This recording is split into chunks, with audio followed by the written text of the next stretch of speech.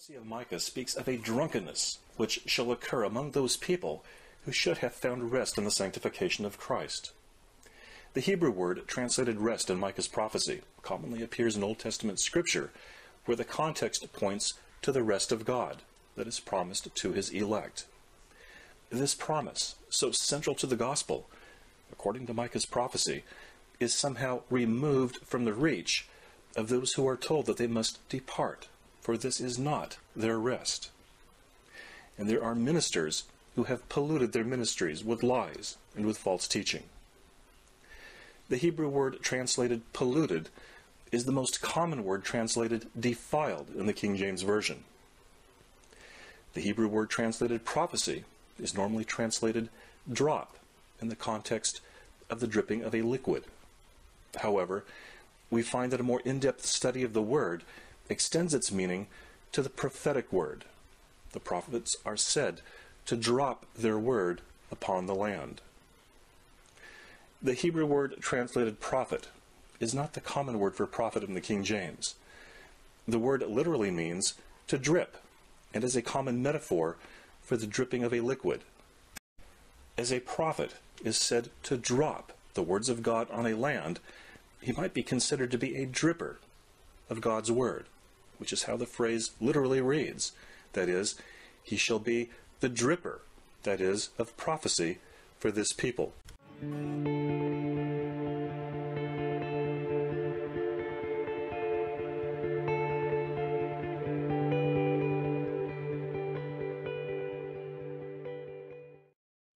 During the early 1990s, within the Word of Faith movement and Kenneth Hagin's RHEMA organization, there arose a truly phenomenal ministry of signs and wonders.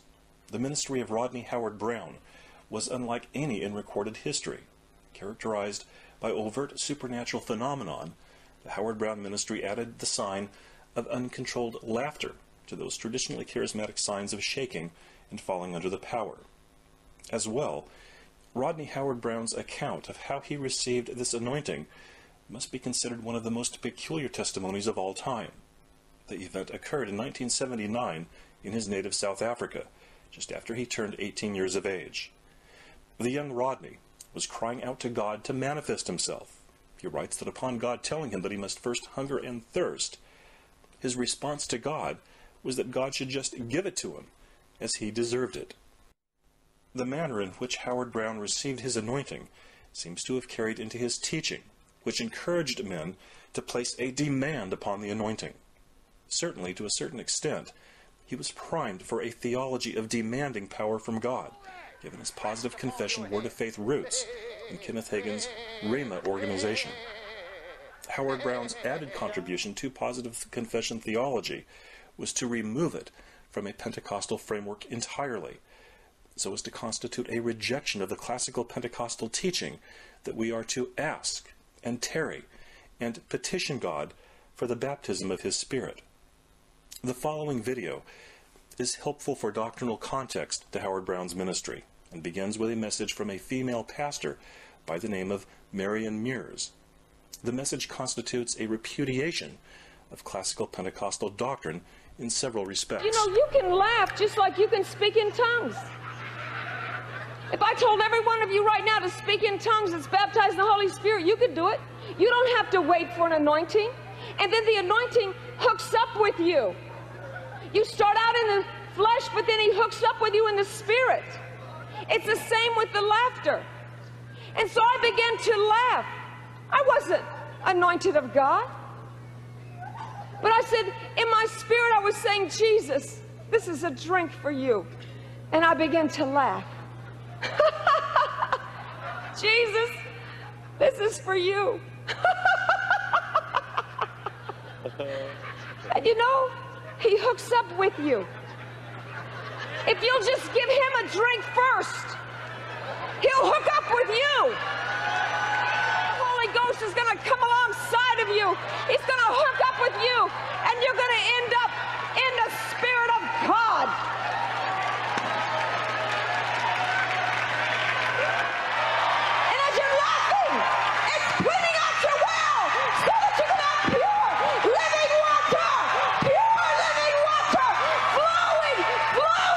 Flowing like a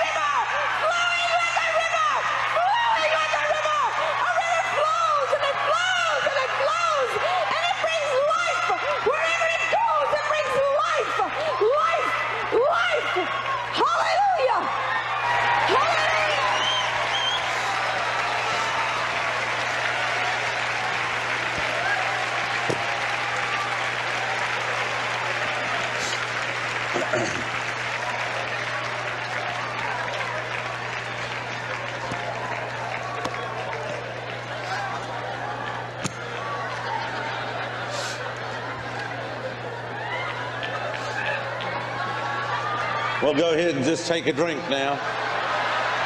The bar's open. Go ahead and take a drink. Go ahead, just take a drink. Just start off in the natural.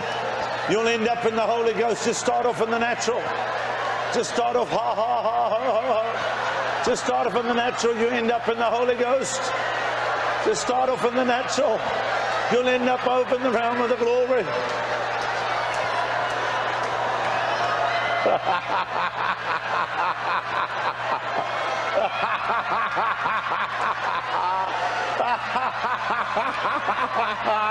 Mears declares that anyone baptized in the Holy Spirit can speak in tongues at will. Well, this is incorrect, because while the Pentecostal teaching affirms tongues as constituting the sign of Spirit baptism, it does not necessarily bring the gift. The Apostle Paul clearly indicates that not all are gifted with tongues, although belonging to the church. While on the subject of tongues, Miss Mears states, quote, "It's the same with the laughter," close quote. Her meaning is that just as we sometimes begin in the flesh and the Holy Spirit meets us when operating in the gift of tongues, so we may do the same to move in this special anointed laughter. Well, aside from the fact that she is now asserting a teaching which is entirely extra-biblical, her analogy is rendered moot by the fact that Mr. Howard Brown's manifestations seem to affect all men, not just those who have received the baptism in the Holy Spirit. In fact, there does not even appear to be a clearly articulated requirement that one even believe the gospel in order to receive what the whole auditorium appears to be receiving.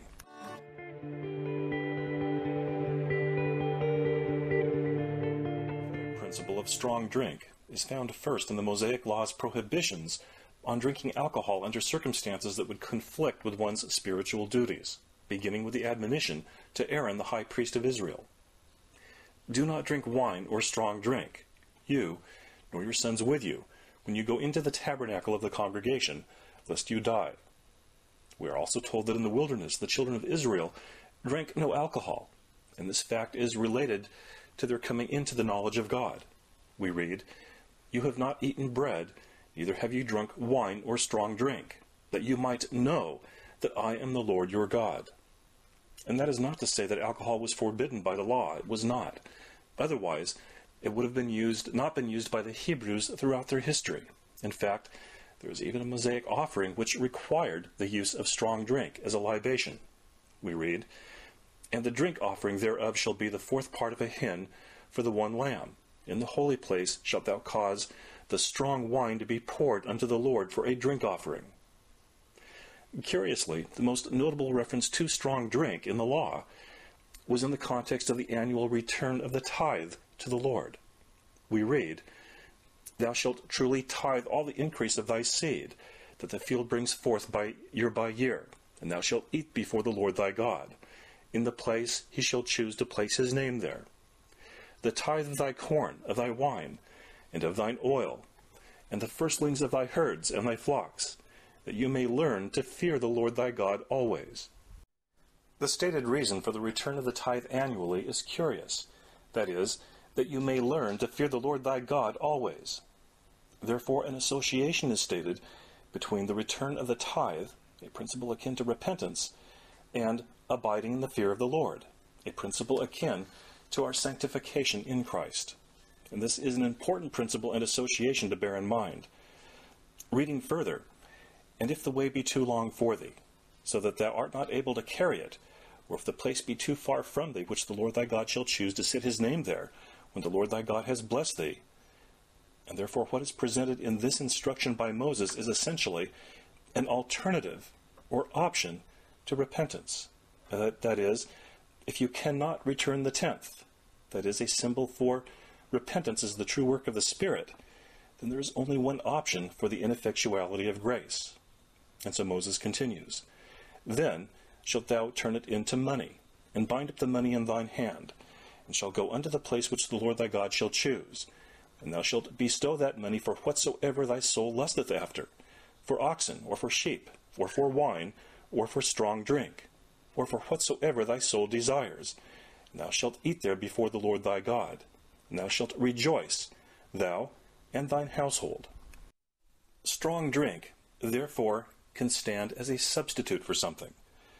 What God required of the man was not able to bring. Well, what did God require? Well, that thing for which he imparted to us his Spirit. God wanted repentance, and he wanted its good fruit. For with repentance, God may deliver the soul from its bondages to the world, to sin, to material things, to improper desire and selfish ambition. And this is the principle of the tithe, that is God's return on investment through the person and work of his Son, Jesus Christ. But what if the man is unable to keep this appointment so as to come into the knowledge of the truth? Well, he is given strong drink. Give strong drink unto them that is ready to perish, and wine unto those that be of heavy hearts. Let them forget their true end by means of a deceived heart. Let them commence upon a vicious cycle of self-deception, wherein sin begets darkness, and darkness begets more sin. And this is a truly insidious condition, and therefore we are urged to exhort one another daily while it is called today, lest any of you be hardened through the deceitfulness of sin. For sin itself is an intoxicating agent. Wine is a mocker, strong drink is raging, and whosoever is deceived thereby is not wise. And therefore we learn from the Proverbs two things about strong drink. Number one, strong drink is for the perishing. Secondly, strong drink is a mocker. Paul writes, "And with all deceivableness of unrighteousness in them that perish, because they received not the love of the truth, that they might be saved." Well, why do they receive not the love of the truth? Well, because they regard the truth as foolishness. For the preaching of the cross is to them that perish foolishness, but unto us which are saved it is the power of God. And therefore there is a danger in strong drink, and that danger is mocking in a day of judgment. And what characterizes the perishing? Well, despising at a time they should be repenting.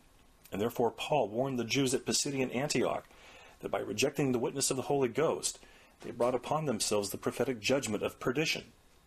"Behold, you despisers, and wonder, and perish. For I work a work in your days, a work which you shall in no wise believe, though a man declare it unto you." And what was the sign of their perishing in their own corruption? Well, sinning with their mouth against the Spirit's work. And as it turned out, the Jews did, in fact, reject the preaching of the cross. But when the Jews saw the multitudes, they were filled with envy and spoke against those things which were spoken by Paul, contradicting and blaspheming. The speaking against Christ is itself a sign. And Simeon blessed them and said unto Mary his mother, "Behold, this child is set forth for the fall and rising again of many in Israel, and for a sign which shall be spoken against." The mocking of the sacrifice of the Son of God is the sign of perdition, the evidence that one is perishing in his own corruption. And therefore we have the prophecy, "They that sit in the gate speak against me, and I was the song of the drunkards." Spiritual drunkenness is to reject or to lack due regard for truth at the time and place that God's Spirit is calling men into salvation and to repentance. And for these, God gives them over to delusion and to an intensification of sin's bondage. Lacking the receiving of the truth as to themselves, they are directed into their own lusts. And so we read further, "And thou shalt bestow that money for whatsoever thy soul lusteth after, for oxen, or for sheep, or for wine, or for strong drink, or for whatsoever thy soul desires." Strong drink, therefore, intensifies men's bondage to the things of this world. It causes men to descend into a depth of sin intensified by their lack of repentance. The effect of failing to perceive one's own day of salvation is itself spiritually intoxicating. And so as to this, Paul writes, "So then, let us not sleep as others do, but let us be alert and sober. For those who sleep do their sleeping at night, and those who get drunk at night.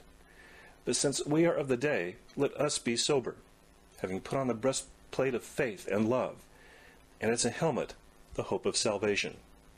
For God has not destined us for wrath, but for obtaining salvation through our Lord Jesus Christ. To be spiritually sober is to be cognizable of our need for the atoning sacrifice of Christ, and to be attending upon his word and his spirit. Certainly, this may only be applied in a spiritual sense. This same prophet, Isaiah, applies the analogy of drunkenness in chapter 56 to being spiritually unprepared. And likewise, the Lord conveys to us the same when he says, "And take heed to yourselves, lest at any time your hearts be overcharged with surfeiting and drunkenness, and the cares of this life, and so that day come upon you unaware." That the Lord uses the concept of drunkenness metaphorically seems apparent from statements made by the apostles. In 1 Thessalonians chapter 5, Paul's context is the sudden destruction that shall come near the final days. He writes, "Therefore let us not sleep, as others do, but let us be sober, for they that sleep, sleep in the night, and they that are drunken in the night." And Paul's statements are obviously of the same figurative language used by Christ when describing the spiritually unaware. Sleep alludes to a condition of being unaware of what is happening around you. The carnal man is asleep regarding spiritual matters. Drunkenness alludes to the frivolity and recklessness of sinners concerning spiritual things. As a son of Joseph, and so of Israel, Ephraim fits allegorically into the church and stands as a warning for Christians. And the drunkenness of Ephraim is well attested to in the prophets. Peter writes, "Therefore, gird your minds for action, keep sober in spirit, fix your hope completely on the grace to be brought to you at the revelation of Jesus Christ. As obedient children, do not be conformed to the former lusts, which were yours in ignorance, but like the Holy One who called you, be holy yourselves in all your behavior, because it is written, 'You shall be holy, for I am holy.'" The association is clear between spiritual insobriety and between such things as lust, disobedience, and unholiness.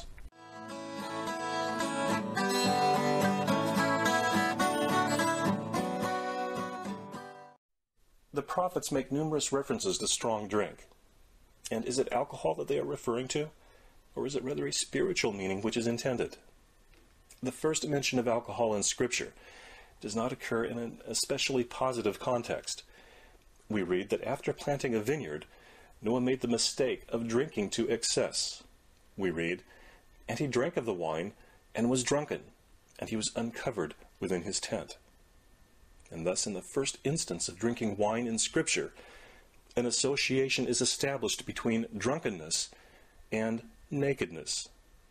And we might next inquire whether this association is repeated, and we find that the prophets do support this association. Lamentations 4:21. "Rejoice and be glad, O daughter of Edom, that dwells in the land of Uz. The cup also shall pass through unto thee. Thou shalt be drunken, and shalt make thyself naked." Habakkuk 2:15.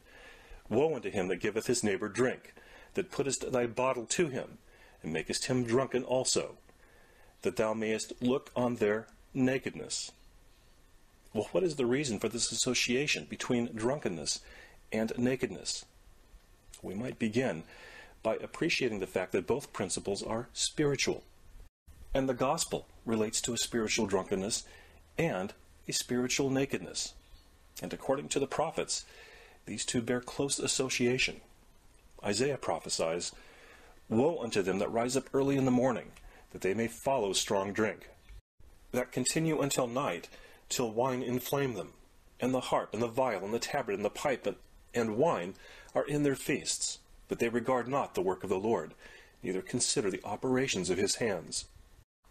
The work of the Lord is our sanctification. Jesus said, "This is the work of God, that you believe on him whom he hath sent." Rising up early is something of a theme in prophecy, given its repetitious use, particularly in the prophecies of Jeremiah, wherein the Lord refers to his rising early for the cause of converting the recalcitrant heart. And this signifies the new day as a peculiar time for God to speak to the heart. And he does so through the means of his grace, his goodness, as Paul writes also concerning the unrepentant to whom God speaks. Paul writes, "Or despisest thou the riches and goodness and forbearance and long-suffering, that is of God, not knowing that the goodness of God leads you to repentance? And therefore, what is it that rises up early to speak to men? Well, the goodness and grace of God. And therefore, after judgment is poured out, the prophet nevertheless expresses hope in God's mercy. Jeremiah writes, "Remembering mine affliction and mine misery, the wormwood and the gall. My soul has them still in remembrance, and is humble in me. This I recall to my mind, therefore have I hope. It is the Lord's mercies that we are not consumed, because his compassion fail not. They are new every morning. Great is thy faithfulness. The Lord is my portion, saith my soul, therefore will I hope in him. The Lord is good unto them that wait for him, to the soul that seeketh him." Therefore, what does the morning signify in the gospel? Well, this is the time to awaken, not a time for drinking. In fact, we read, "Blessed art thou, O land, when thy king is the son of nobles, and thy princes eat in due season, for strength, and not for drunkenness." The morning is a time for awakening unto righteousness, and to behold the God who manifests himself through his Son, Jesus Christ. Awake to righteousness, and sin not, for some have not the knowledge of God. I speak this to your shame. But while some will use the morning advent of the witness of Christ to awaken to righteousness, others will use the same special season of God's grace to transgress against his mercy through drunkenness. They sin away their day of grace, and then comes the night. Woe unto them that rise up early in the morning, that they may follow strong drink, that continue until night, till wine inflame them. So what is spiritual drunkenness? To receive spiritual things while lacking a due regard for Christ's truth. And the result is clear from the prophets. Spiritual drunkenness results in an intensification of sin's bondage.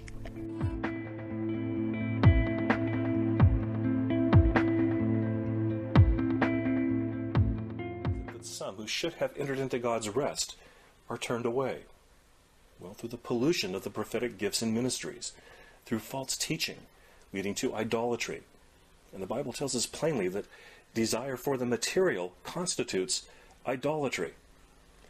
Mortify therefore your members which are upon the earth: fornication, uncleanness, inordinate affection, evil concupiscence, and covetousness, which is idolatry. And if we are commanded to flee idolatry, then we are therefore commanded to flee covetous desire. That is the desire for attainment in this world, the desire for material things, and worldly advancement. The Lord tells us plainly that his kingdom is not to be divided between these two things.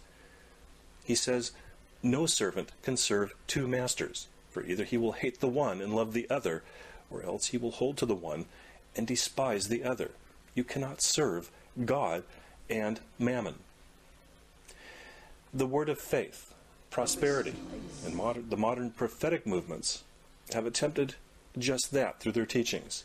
They have directed the eyes of the church upon the things of this world, rather than upon the things of heaven. But listen to the words of the Apostle Paul. "If ye then be risen with Christ, seek those things which are above, where Christ sitteth on the right hand of God. Set your affections on things above, not on things on the earth." False teachers will direct the affections of men into the things of the earth, into material things and natural concerns. And by so doing, they prevent the church from attaining that true blessing of God, which God would have given them, and to rather place their hopes in something else. Through Christ, we receive God's life given to men. But of him are ye in Christ Jesus, who of God is made unto us wisdom, and righteousness, and sanctification, and redemption. God would sanctify them through this hope, and therefore it is not without reason that Paul urges us to seek those things which are above. God will give us that which is eternal, but only if that is where our desire lies. If our affections are in this world, we cannot be fed with the divine life of God. And if our hope is in the material, our confidence is in the flesh. We pursue a false God, a corruption of wisdom, an idol. Rather than receiving sanctification from heaven into the likeness of Christ, we receive just the opposite, the imprint of the God of this world. In this way, the church has been corrupted and does not find sanctification.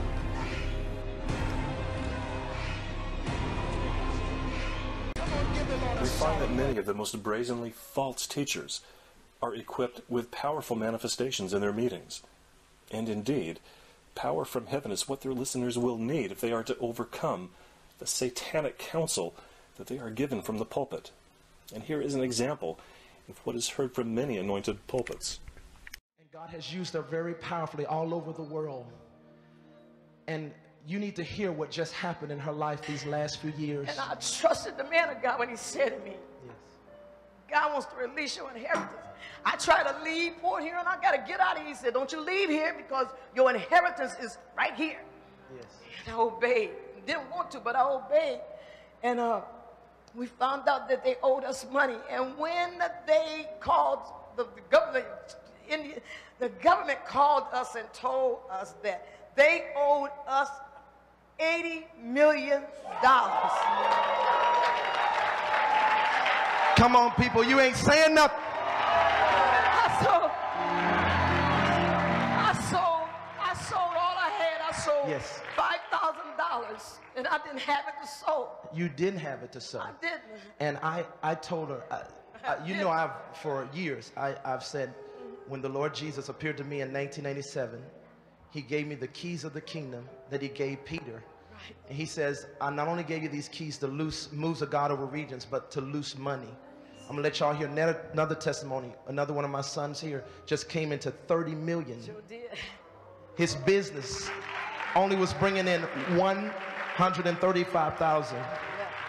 But when the keys were loosed on him, he came into 30 million. She came into 80 million. Yeah. The man down in Taylor got 1 billion in one day.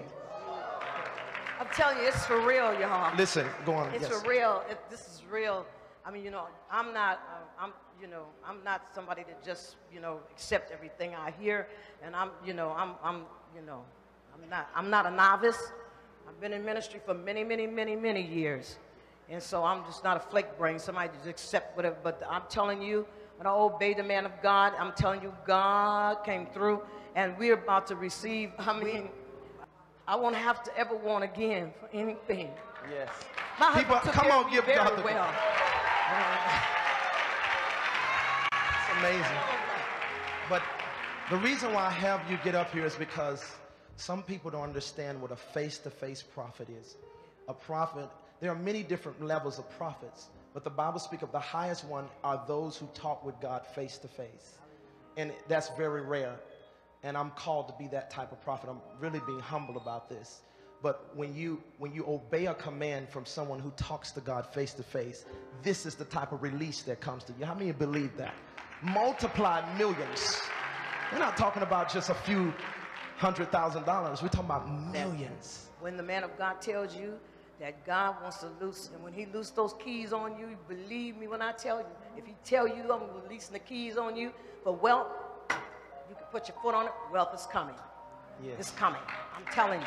Amen. It's coming. Hallelujah. God did This it. corrupted principle of sowing in order to reap financial reward finds its origins in the positive confession teachings of E.W. Kenyon in the early 20th century.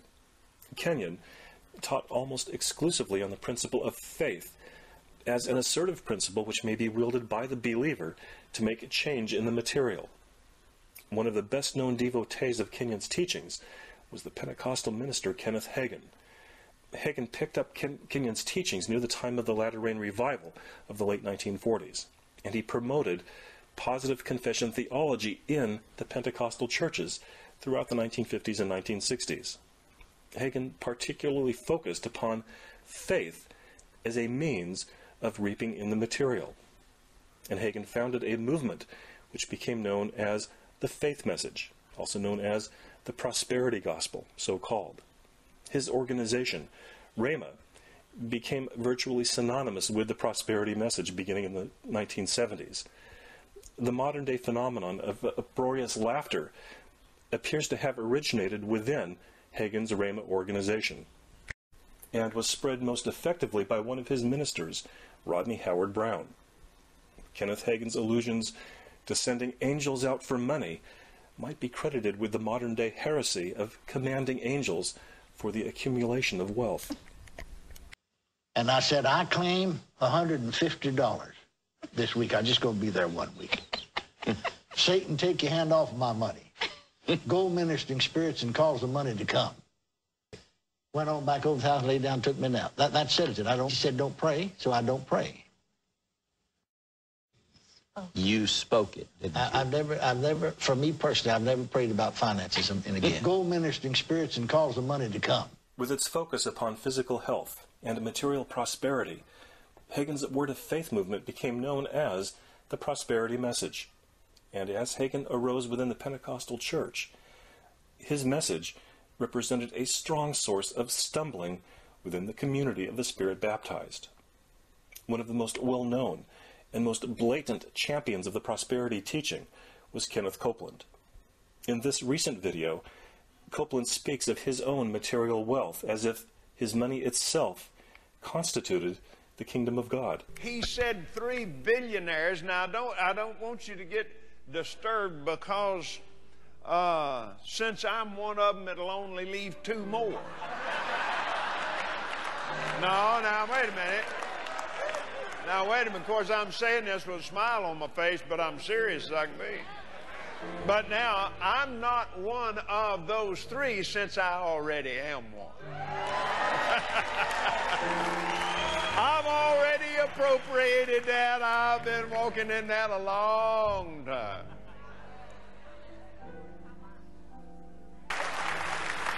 Amen. That I want you to begin to confess the billion flow. Because as long as you were in the million flow, you were winning millions. You go into the billion flow, you win billions.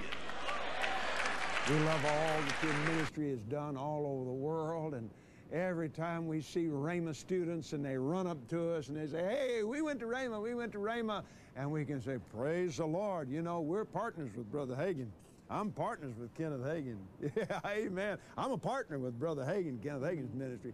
I am thrilled with it. I am proud of it. Well, I greet you, Brother Hagin and Oretha. We're so glad to be a part of this wonderful time in your life.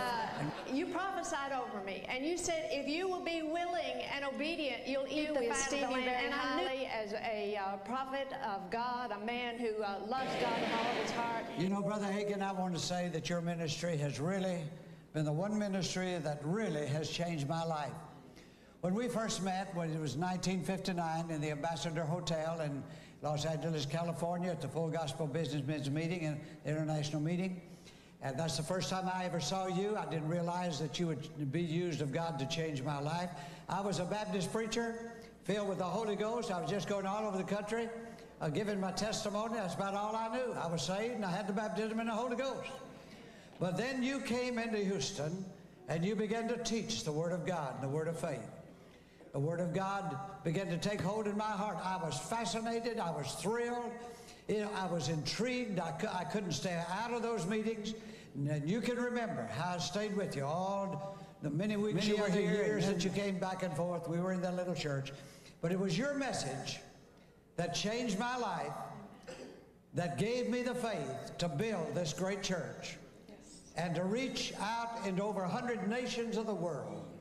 I would never have done it if I had not known what you taught. And I want to give you the honor and the credit and thank you for those years and the many things that you taught me. And I have received them and put them into practice. Hello, I'm Leroy Thompson, pastor of Word of Life Christian Center in Darrow, Louisiana. It affords me a great pleasure to speak these words of encouragement to Dad. Brother Hagin, it's a blessing. I want to catch a hold of what you put out. Thank you so much for being a spiritual father to me and to our ministry. We love you. We and ministry have had a profound influence on Oral Roberts' life and on my family. What you have meant to my son. The draw of these false teachers is that power and a dynamic anointing appears to be a common aspect of their meetings. Their listeners precariously straddle between two views, whether to serve Christ or whether to serve the god Mammon, and certainly they cannot do both. You adulterers and adulteresses, know ye not that the friendship with the world is enmity with God? Whosoever therefore will be a friend of the world is the enemy of God. And this would appear to be the dynamic at work in the worldly Christ-professing church, which straddles peculiarly atop the wall between light and darkness, between truth and the world. And Satan works to transform himself into an angel of light, that he may wrench truth out of the hand of its possessor, that he may turn a half-truth into a lie into a heresy, and a heresy into apostasy. And therefore there is an urgency to the Spirit's call that we come out of Babylon before her judgment strikes. And if their day of salvation is still available to them, then God will give more grace. Do you think that the Scripture saith in vain, the Spirit that dwelleth in us lusteth to envy, but he gives more grace? Wherefore he saith, God resists the proud, but gives grace unto the humble. What shall we say then of those ministers who teach that the sign of God's blessing is the accumulation of material wealth? They flaunt the payment they receive for their service to the god Mammon, their reward as prophets of Mammon. We are warned of those who run greedily after the error of Balaam, but we are told upon such as these, God shall deliver them up to strong delusion. They was drunk. They were acting like drunks.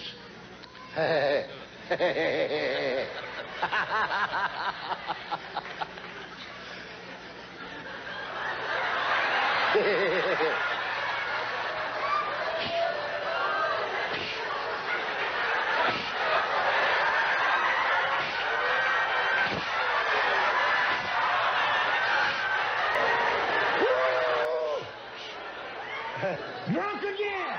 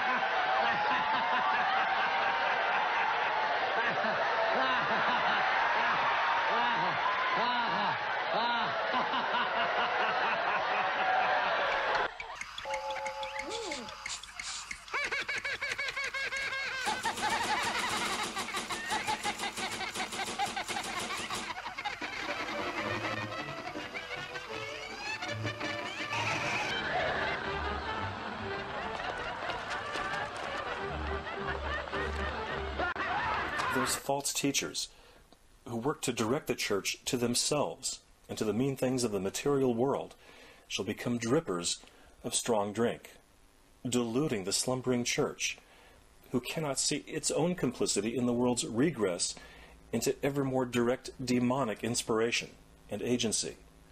An apostate church, so long as it resists the testimony of Christ, shall give away its strength to spoil and empower carnality in the hearts of the heathen, leading to the final apostasy.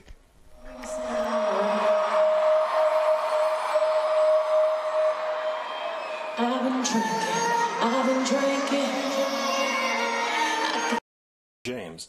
there is tremendous hope which awaits those adulterers and adulteresses to the world's spirit on the day when they truly hear God's voice and turn from their wicked ways.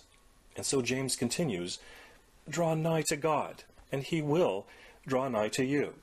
Cleanse your hands, ye sinners, and purify your hearts, you double-minded.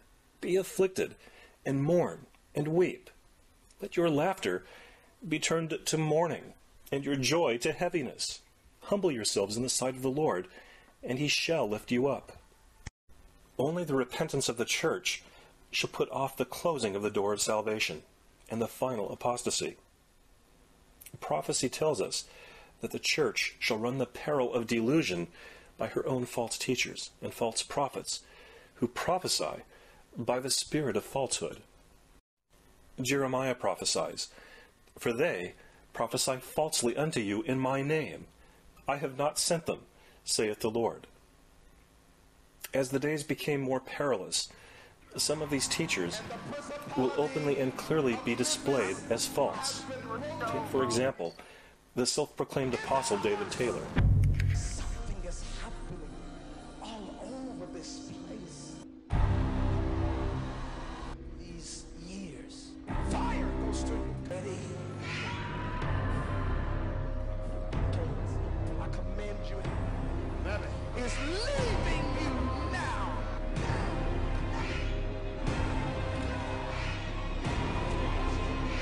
Come on, give the Lord a shout of praise.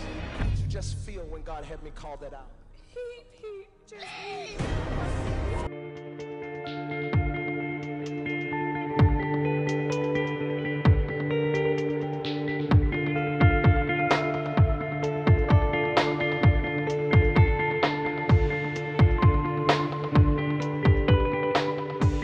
It was shown to me that the Broncos are going to win this 2014 Super Bowl February the 2nd.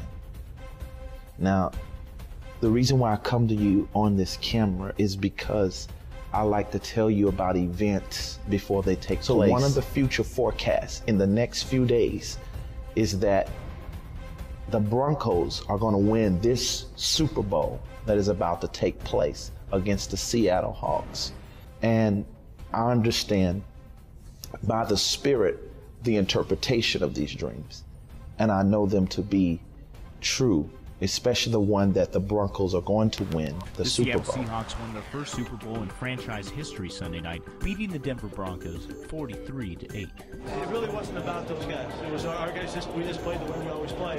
From the first snap, things just didn't go Peyton Manning's way. A miscommunication, and the ball went in the end zone for a safety, just 12 seconds into the game. Things went downhill from there for Manning. Both teams' fans were well represented in the stadium, but in the game's final minutes, only half were pleased. No category in which the Denver Broncos beat Seattle yesterday. Special teams, offense, defense, and the Denver Broncos, I'm not going to lie to you. I find it hard to believe how they're going to be able to walk the streets in the offseason. They made themselves look like frauds in one game.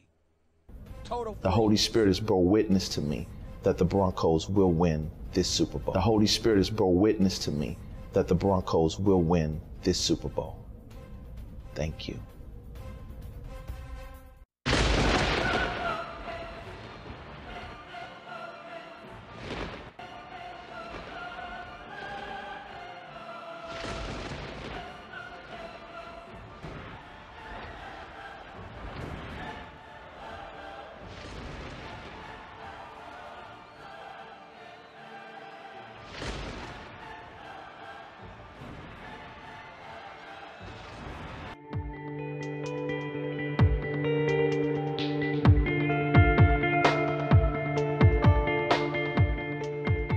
Those who regard such men, and who cannot see the folly of predicting the outcome of a sporting event by prophecy, perhaps the erroneousness of the prediction itself may be of some help.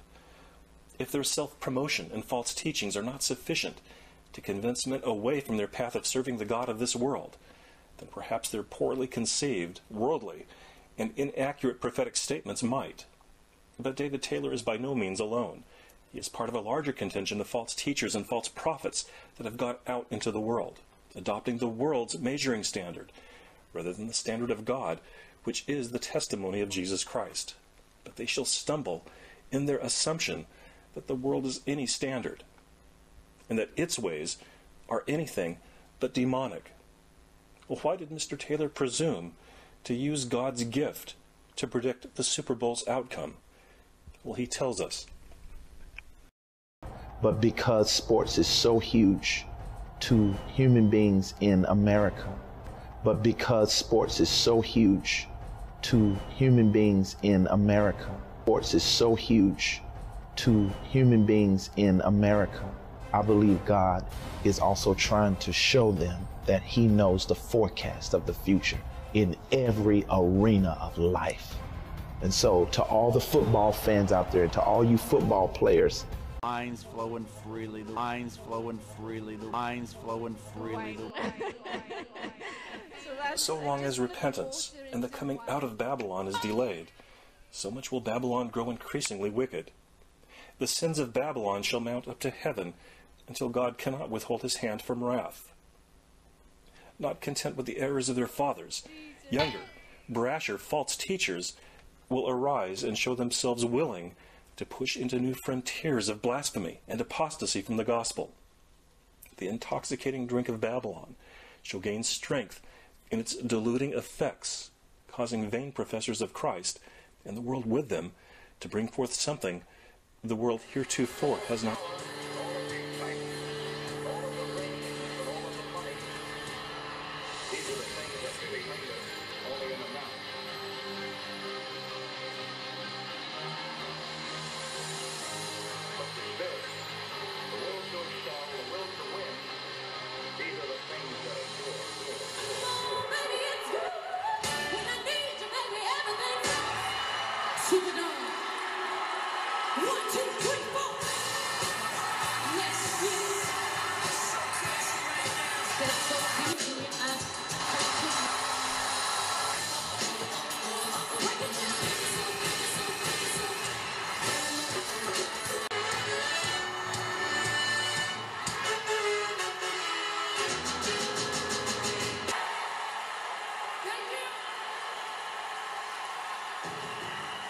Everybody put your hands towards me. Everybody, I want to feel your energy. Wave your hands with me, come on.